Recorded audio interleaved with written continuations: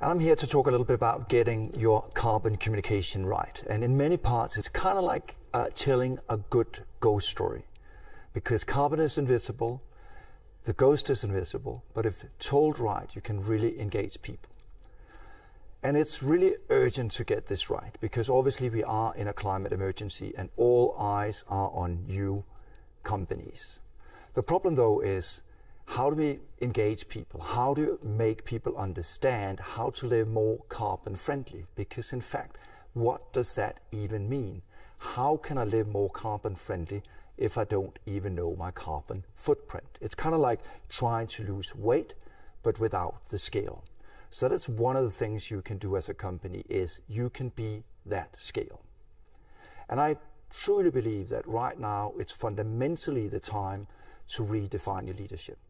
Because if you look at how most companies currently go about their leadership, it's really saying, hey, look at us, we're doing all this good stuff for climate emission. We heard Elaine talk about 2,500 companies. So basically you can't go down the supermarket aisles without every company is pitching itself as the climate hero. So then who to trust? Who to then actually believe are getting this right and authentically moving towards the goal? Because for the most part, it looks a little bit like this. And you can't really imagine a Superman hero beginning with the world is on fire, and then Superman sort of leans back and he says, you know what, I'm going to do something about it in 2030, 2040, or 2050. That's not how that works.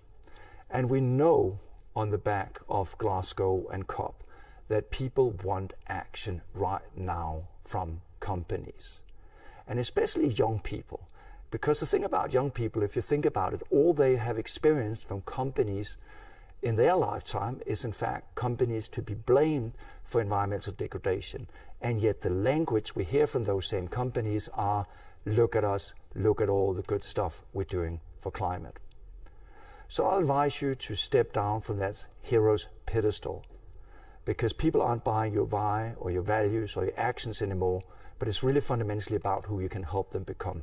And it's a different leadership, moving away from the navel-gazing, this is what we do, to actually saying, how can you help people towards living a more climate-friendly life? And it's not an easy task. For the most part, getting communication right in this space, and sorry about the language, is a little bit like pissing in a wetsuit. In the beginning, it feels warm and nice, but it also quickly begins to stink. And that's exactly what we want to avoid here today. And often the world of marketing and sustainability clashes. It's almost like marketing is from Mars and sustainability is from Venus. So I'm going to share a few tips on how to avoid that planetary collision. Because if you think about it, the world of sustainability is always very rational. It's about, 184 grams per kilometers of carbon emission. But it's not something that people easily can relate to. But in the world of marketing, it needs to be emotional.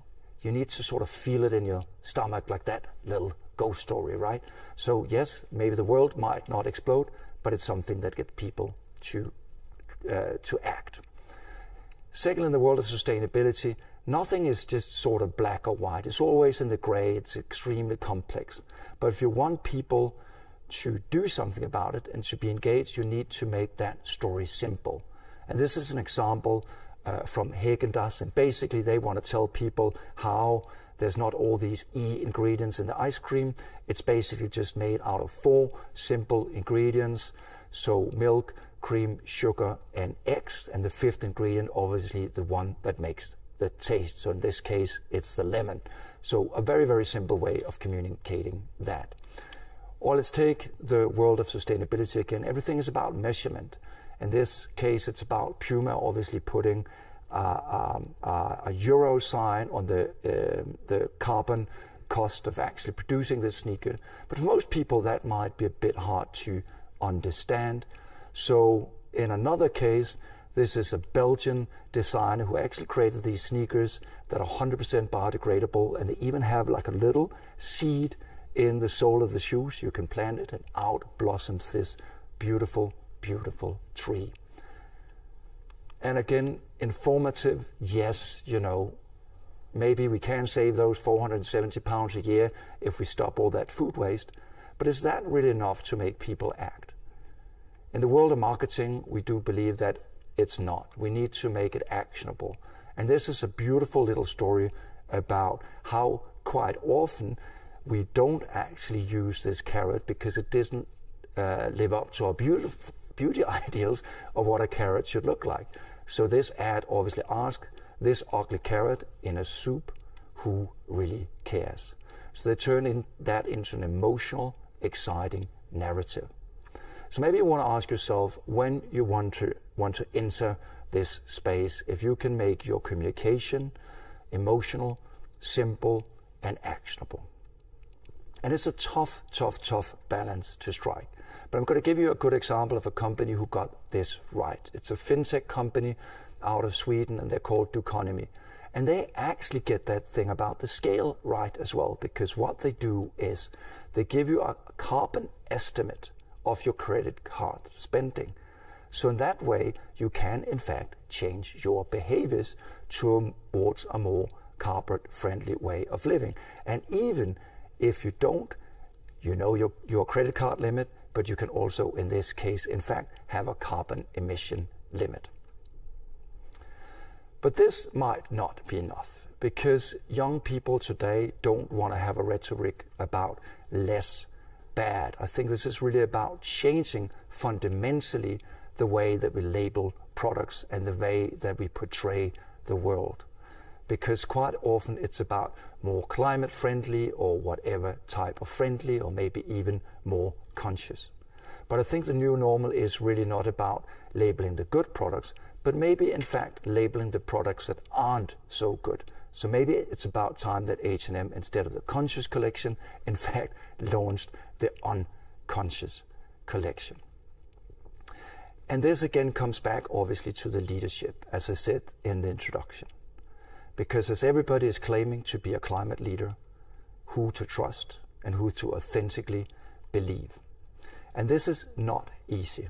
But I'll advise you one thing, and that is not to stand up on the hero's pedestal and say, I'm a climate leader, but instead think about how you can turn each and every one of us into the climate leaders in our own life and help us live more climate friendly.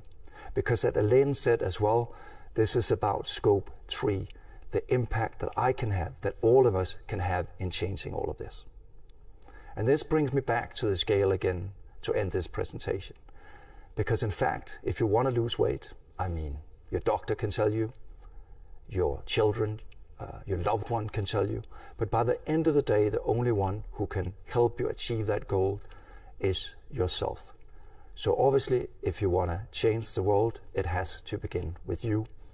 And that, I think, is the rallying cry to all of you out there, is to think about how you can turn each and every one of us into the climate heroes in our own lives.